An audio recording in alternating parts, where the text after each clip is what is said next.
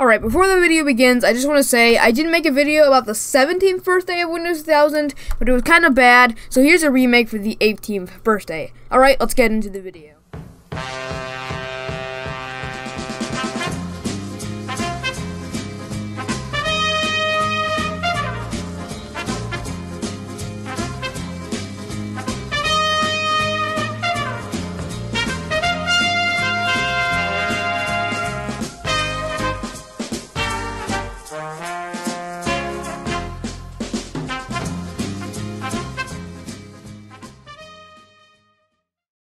So as you may know, today is February 17th, 2018. 18 years ago, on this date, Microsoft released their newest version of the Windows NT kernel, Windows 2000.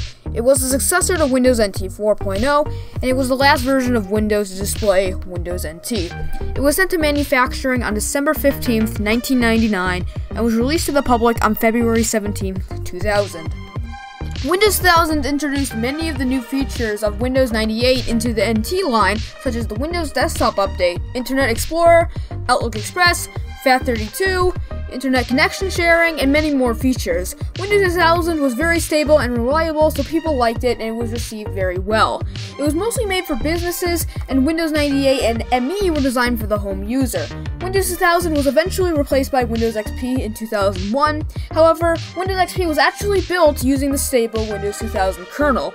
On July 13th, 2010, Microsoft ended all support for Windows 2000. While you can run some modern programs using some modifications to the kernel, it's been more than 7 years since Microsoft ended support. Let's take a look at the Windows 2000 retail box and see how well Windows 2000 will run on a laptop.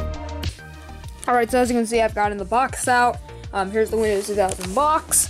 So let's go take a look at the box here. As you can see, Microsoft Windows 2000 Professional.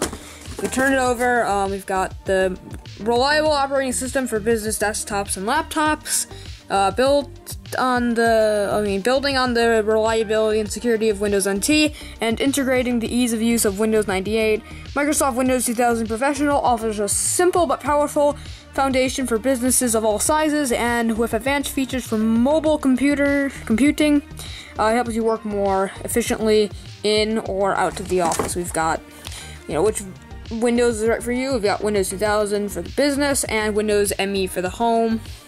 We've got all these features.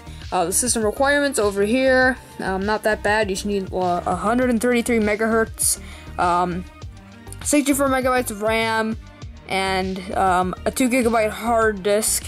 And then you get the other products, Office 2000 and Windows 2000 Server. That's the box. It's interesting. It's got some stuff on the top from Microsoft, and let's go look at the actual install disk itself. If we open up this part, which is in the box, and this is the CD-ROM that Windows 2000 would come in. As you can see, if we open this up, let me just open this up. As you can see, there's like this really cool like rainbow effect, this hologram effect.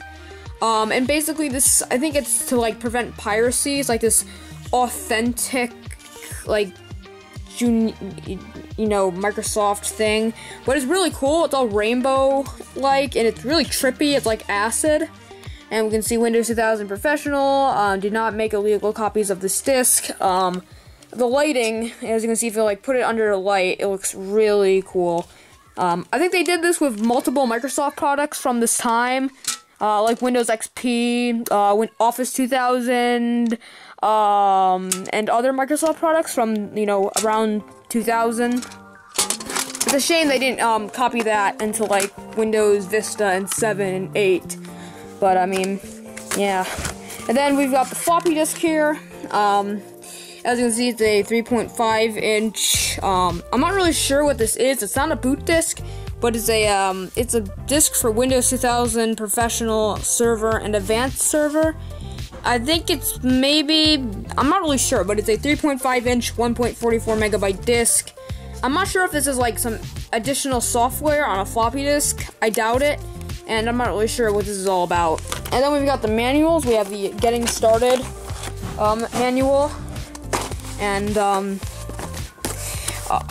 we've got stuff like this book. I hate books. We've got like how to use it, how to connect to the internet, frequently asked questions about, you know, yeah, blah blah blah blah blah, peer-to-peer networks, mouse, error codes, and it's really useful. I'm not gonna read the entire thing. Then we got the quick start guide, which is about setting it up, and I think it's actually for like installing it also. It's kind of hard to flip the book and hold the camera in one hand. Just some information. So you got all the guides you need, everything you need for Windows 2000, and yeah, kind of like the Windows 2000 branding.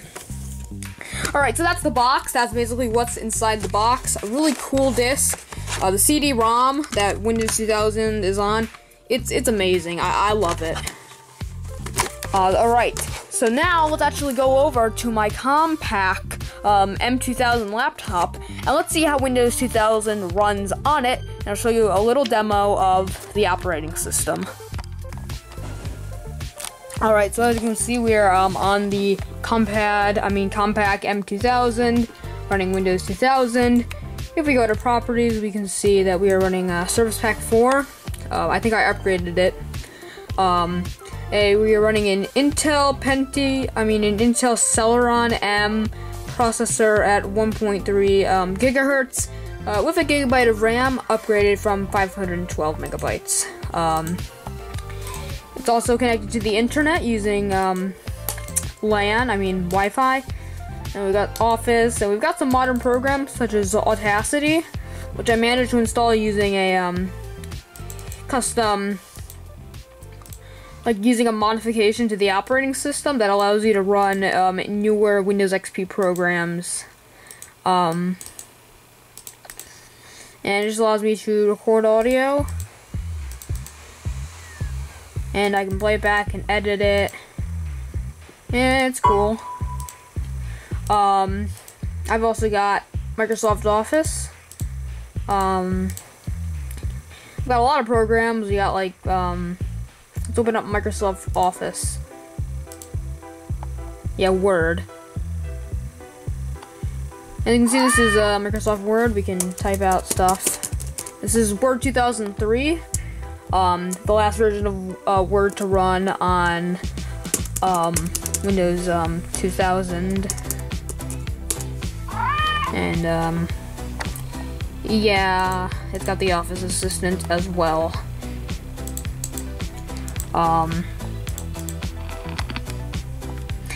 we've also got VLC Media Player. It actually works pretty well when you're opening up media.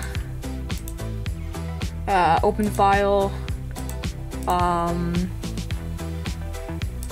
don't really have any media files, but it's kind of okay. It's pretty impressive. It can do some cool tasks. And while it can't run every program, it can run most of them, like, you know, VLC, Firefox, and it's also got Internet Explorer 6. Let's see it on the internet. No. And you can see you can't get online. Let's try going to Google. And there's Google. We can search for stuff. And it's pretty okay.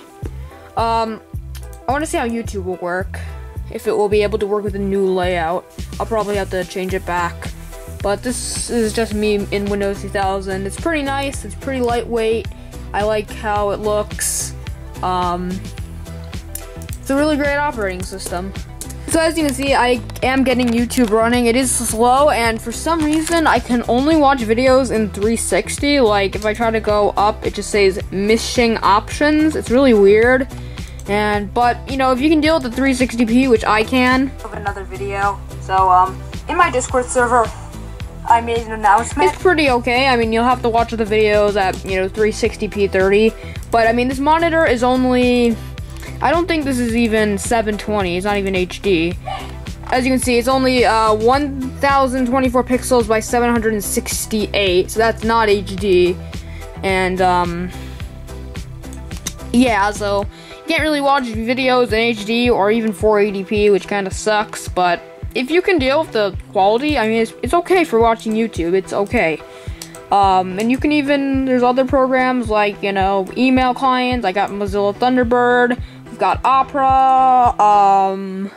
What else we got? We got CCleaner, 7-Zip, QBitTorrent, and some other programs. And it runs really well.